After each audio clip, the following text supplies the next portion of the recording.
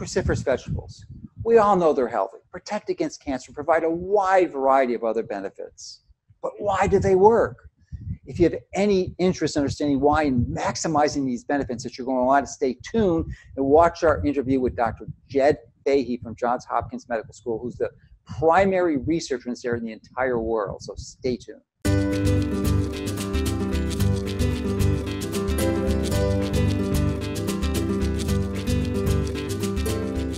We've tried to, as I like to say, put teeth in the recommendations that you should eat more plants. We've tried to understand and bring to the public ideas about how and why eating plants and the phytochemicals in plants can enhance one's health span and allow one to live a longer life in full vigor and health.